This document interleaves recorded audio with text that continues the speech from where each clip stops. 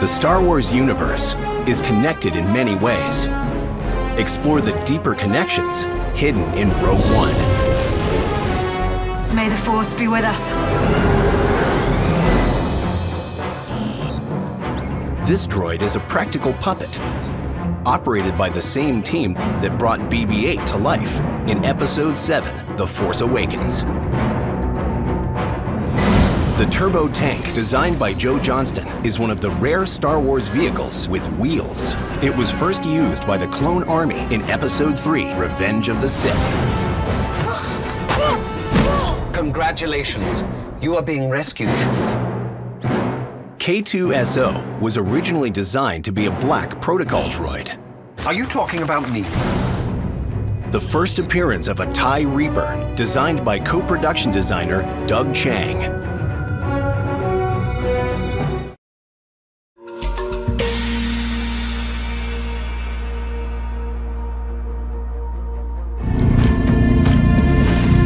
For the beginning of the film, he wanted everyone to be genuinely scared. He wanted something to come up with something more menacing. Garrett saw some paintings of Ralph McCord where he stylized the stormtroopers and made them very tall and very elegant. And we thought, okay, well, this could become our SEAL Team 6 version of the stormtroopers. I love those challenges where you're trying to create something new, but then it has to fit within the universe of Star Wars. So we just took a stormtrooper, thinned it up, painted it black, to see if it would work. And it was actually really cool.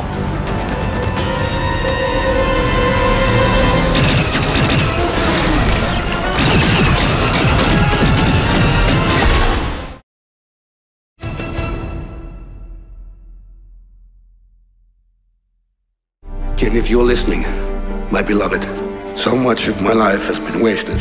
He plays a very important part in her arc. He is a man who is a scientist. I think if you have an equivalent, it would be Oppenheimer, a man who invents something extremely powerful that can save the human species, but at the same time can do the exact opposite as well.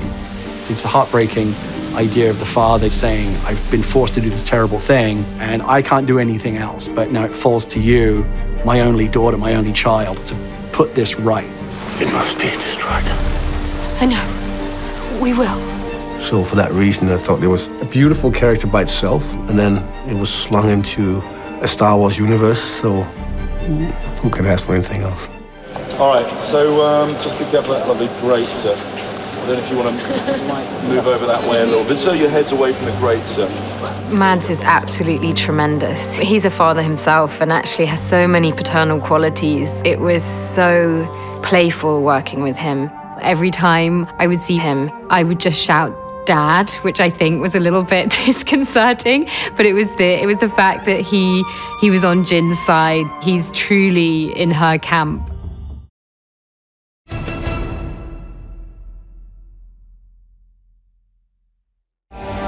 Director Krennic.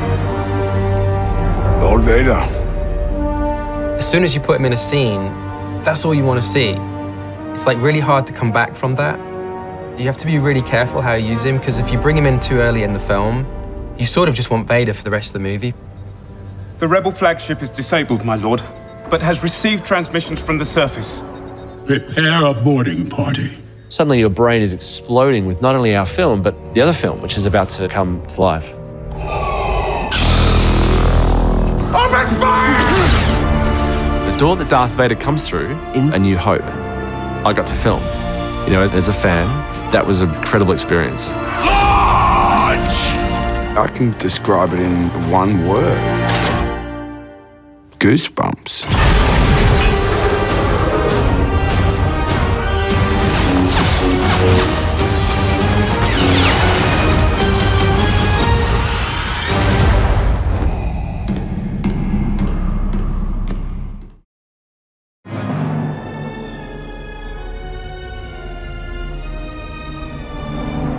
I loved Riz Ahmed in Nightcrawler, and as we were looking for a character for Bodhi Rook, I made sure to throw his name in the hat. He did a few auditions for us. He kept cranking out different versions of Bodhi. The security checkpoint is still manned. You said the alarm would clear them out. Well, it should have. They shouldn't. If you had... can you just bluff your way through? Riz filmed himself. He was in New York. Like, he did a little thing of, like, this is how Bodhi could be.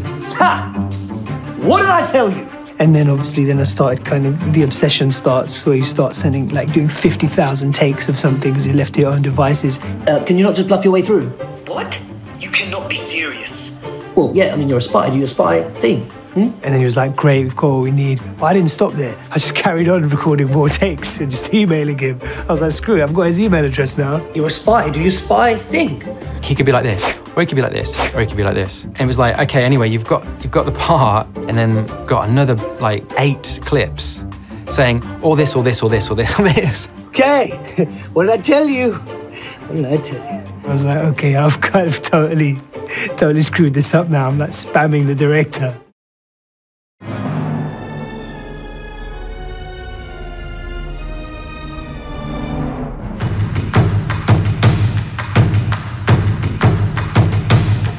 Saw Gerrera was a character that was in Clone Wars. Saw is a long-standing Star Wars character who's inhabited the periphery of Star Wars storytelling for a while. He was an idea that came from George. Because we came into Lucasfilm and found that George had already left some ideas behind, and we thought, well, God, what else could we do? It was Kiri's idea, actually, that it be Saw Gerrera, and that would further legitimize the story inside the stories that had already been told.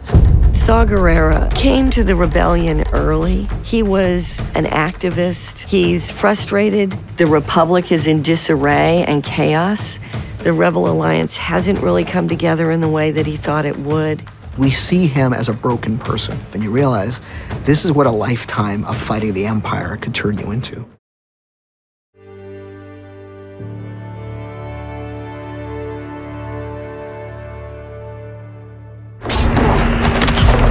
I love the chaos. I love it.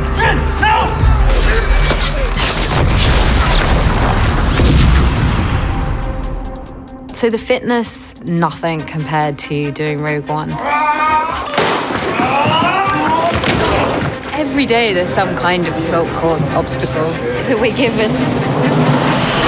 There was a lot of rehearsal, a lot of preparation. We're trying to create a situation where being thrown off balance can produce something spontaneous, to make that feel as real as possible, to make it feel like, you know, that your heart's beating and you're actually in this situation. It's quite late in the day. There's been a lot of running around. Just gonna do some stretches. Action.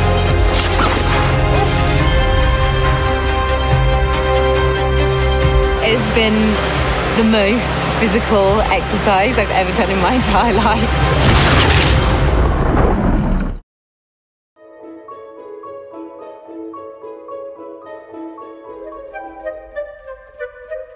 One of the biggest physical differences between Alan and K2 is that K2 is about a foot, 14 inches taller than Alan. So you want the eye line to be in the right place. So most of the time, Alan is wearing these really wonderfully made stilts. And that puts his knees at the right place, puts his shoulder at the right place, puts his head in the right place. And it always worked better and it transferred better if there was more of a personality in his movement. K2 walks down a hallway and is passed by another K2 model that's in the Empire and hasn't been freed by a reprogram like K2 was. He's like a soldier and he's walking very perfectly and very straight and upright. And then K2 is kind of sort of loping along a little bit. I think that's what makes K2 a little bit more accessible and, gosh, I'm gonna say it, lovable.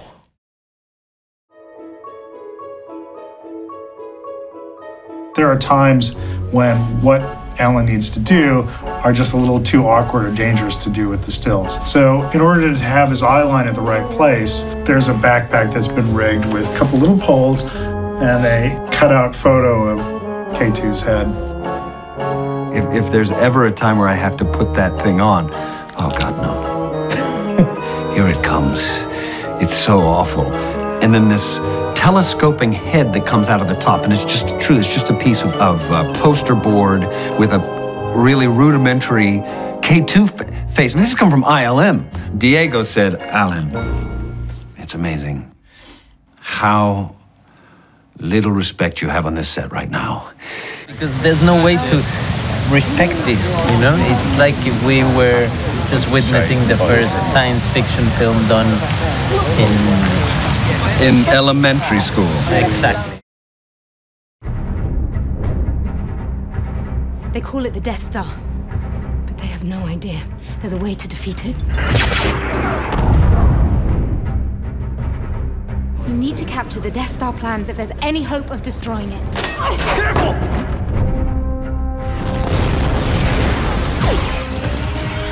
The time to fight is now!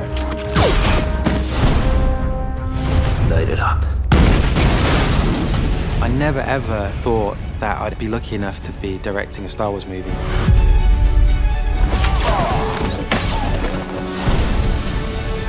The Death Star plans are down there.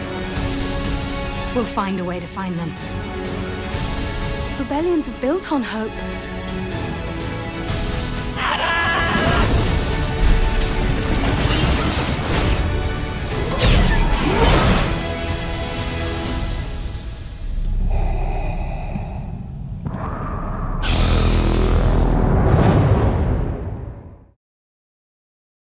Hey, Valeria here with some movie madness. Did you know that for Return of the Jedi, Harrison Ford suggested that Han Solo sacrifice his life to save his friends, but George Lucas declined? What do you think? Would it have been a good idea? Let me know below. Also, if you haven't already done it, subscribe and click the notification bell to stay updated on all the latest releases. Bye!